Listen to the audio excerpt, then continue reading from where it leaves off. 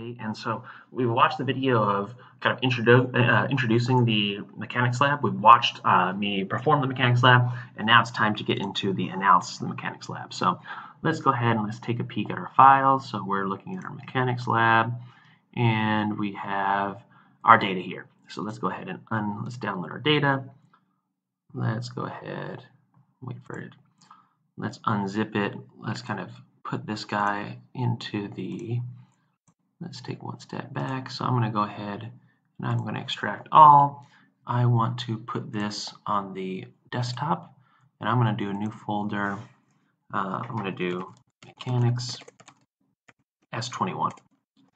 So I'm going to put it in this folder, select, and there we go. Let's extract it. So now if I go to my desktop, I should see exactly right here. So let's go ahead and start. We have aluminum, copper, high-density polyethylene, polystyrene, just like we saw in the video. So let's go with aluminum first, and let's go ahead and open up our mechanics notebook, our version right here. So let's go ahead. We want to kind of separate this into kind of metals and polymers. And we're going to look at all the different mechanical properties, but this is kind of what we're working with on here. So I'm going to go ahead and first I'm going to copy and paste all these into here. Let's go ahead. Oops. Let's make sure. Oops. I need to Control C here. Let me just right now, I want to just repaste, get rid of all of this, and then we're going to see kind of what we're going to be doing here. So just bear with me.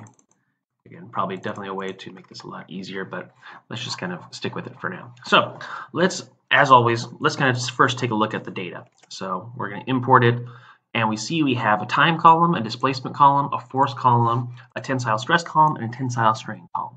Now, we need to generate, and the goal of this is to generate a stress strain curve. So we did a uniaxial tensile test. So we pulled on kind of this sample that had dimension like this, our rectangular sample, our dog bone shaped sample here.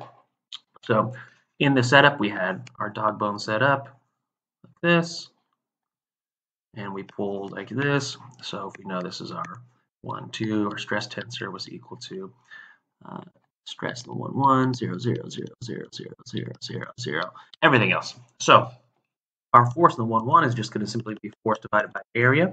The cross-sectional area here, we had these kind of machined edges or sheared edges. Let's just say it's going to be this width times the thickness here, the cross-sectional area, 1/8 of an inch.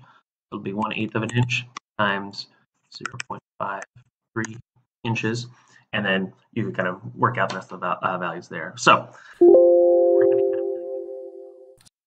go ahead and go back. So we do not input, this is tensile stress that's kind of just spit out from the machine automatically. So we need to calculate it ourselves. This is not the real values because we didn't plug in those. If you watched the video, I didn't plug in those values. Time, we don't get, and again, that tells us about our strain rate. Again, remember we pulled 15 millimeters per minute. But this key thing here is the displacement. Now, this is the crosshead displacement. Now, we could calculate strain from the crosshead displacement, but it's not as accurate as this, which is our extensometer displacement. So you can see here, this was not zeroed out initially. We should have done that, but again, we'll kind of calculate strain using this. So strain in percent, so we don't want to use percent. We just want to use our usual dimensionless strain values. So we need to convert this into our usual values of strain, so non-percent, and then we have to kind of start at 0. And then we need to take our force values, which are indeed for sure accurate, and then convert that into stress. So that's going to be what we're going to. So we need to extract for our y-axis, for our stress, the 3rd column, for the x-axis, the 5th column. So let's go ahead and define our area. So our area was 1/8 of an inch. So 1 divided by 8 times 0.025, 0.0254, 0.0254, because again, we want to convert inches to meters. Let's just make sure that I always want to make sure I get that one right. Inches to meters. 0.0254. Yep, that's always a good one to have memorized. So 1/8 of an inch times 0.53 times 0.0254. See, almost made a mistake right there. 0.0254. 0.0254. So there we go. So that's our area. So now let's kind of take a look, and we want to grab, essentially, these are all of our strain values. So again, I'm taking the 5th column, and we're getting ready to cover the first headers, and then we're grabbing the values here. So this is great looking, but again, we want to start from 0. So instead, I am going to do this kind of flatten operation. I'm going to pull out essentially all of these values here. So I'm going to flatten. I am going to pull out, again, the last column. So you see here, this is 5. We can also just kind of make this consistent, but it's just the last column. So I'm going to pull out those values. I'm going to look at the differences. I'm going to insert 0 initially. You see here I'm dividing by 100, and we're dividing by 100 because, again, this is in percents. We don't want it percents. We need to rescale it to 0. And then we insert 0 at the first position, so we can kind of break this down. So this, all this is doing here is taking out, okay, I'm pulling out the same values. I want to divide by 100. All right, that's looking good. So then after that, I'm going to take my differences code. Oops, excuse me. Let's stop that output or suppress that output. So once I do that, I could do my differences in these values. So differences. Oops. Differences. So that's going to take the sequential difference of each of those strain measurements now. And then I'm just going to go to insert 0 at the beginning, because again, we're starting at 0, and then now I'm just going to accumulate those differences. So sequentially adding them. And that's my strain. So strain, re-zeroed, everything's good in the world. So those are kind of other values. So that's my values for strain. So we're all good there. Now, if I want to do area, I'm going to do something very, very similar. You know, one of the things I could just do is, again, I'm taking the third column, divide by area. That's going to be my stress. Oops, except I don't have my correct data file. It's always important.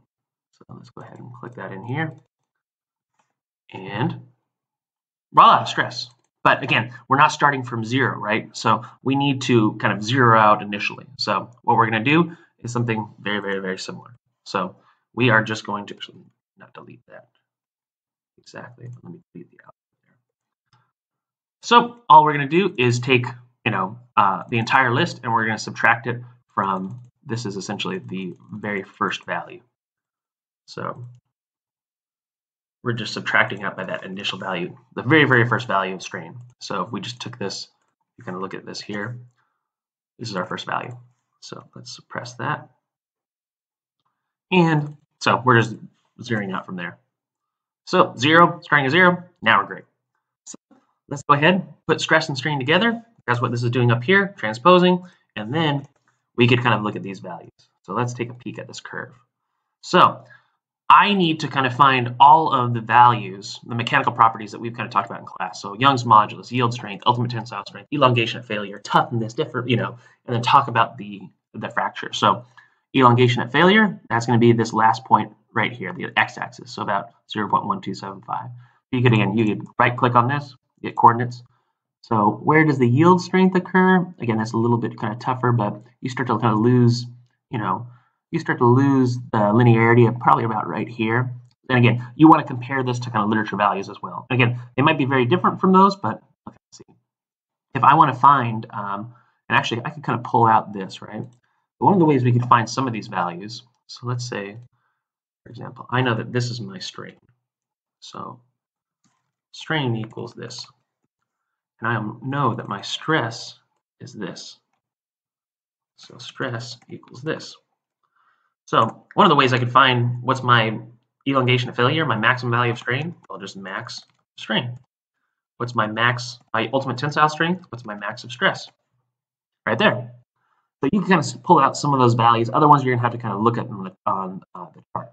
Now, how am I going to figure out the Young's modulus? Well, I want to approximate that linear region. So let's go ahead and let's take a couple points here and let's approximate it. So I'm going to go put this, I copied them, right clicked a couple points, press Control C. Now let's go ahead and kind of copy it. What is the Young's modulus for aluminum 6061? Should be about 69 gigapascals. That's pretty good. Again, I could probably get a little bit closer and kind of look at my, be a little bit more precise on my curve, but that's a pretty nice, that's pretty close. That's really nice, actually. Now, how do we calculate toughness? Well, we know that toughness is the integral under the curve, and then we have to multiply by the volume. So there's a cool function in Mathematica called interpolation. So we can kind of basically fit essentially all these values. And I'm just starting from kind of the first, I'm ignoring the first 20 points. So I'm just kind of doing that. And now I need to multiply by the volume. So what's the volume of my material?